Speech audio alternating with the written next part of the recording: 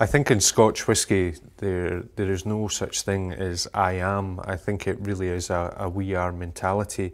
It's not about one person, it's not about individuals, it really is about the effort of a team.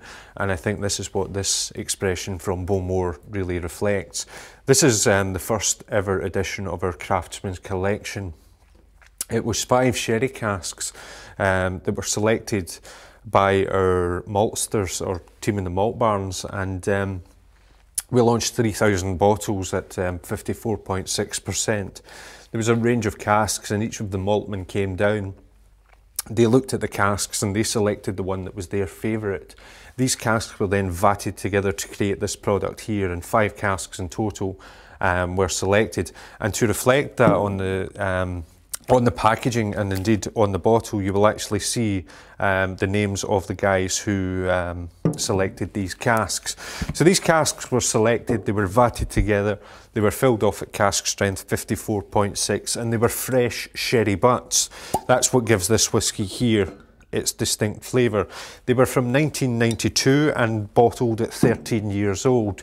Some would say that's an unlucky age. I certainly think that the maltsters here would tell you it's an extremely lucky age, and that's reflected here in the quality of the spirit.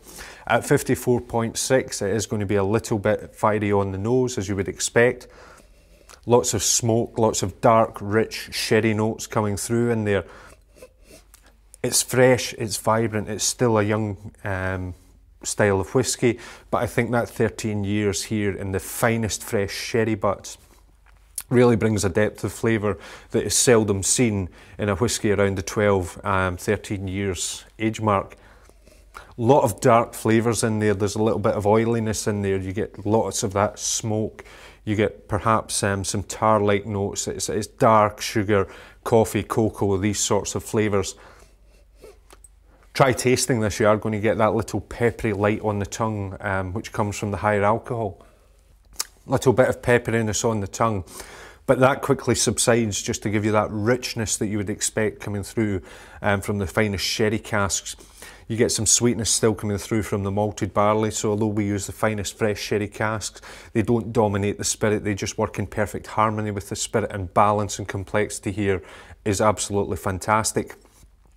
Then you get that smokiness that just engulfs the side of the palate, and again the distinct saltiness of Bowmore. I think, you know, the maltmen I know are very proud of this, and I think this is a whisky that just shows that everything that we do here is a team effort, and there is no such thing as an individual when you're striving after perfect quality. And I think here what we have is just an example of how a team works together to produce quality products.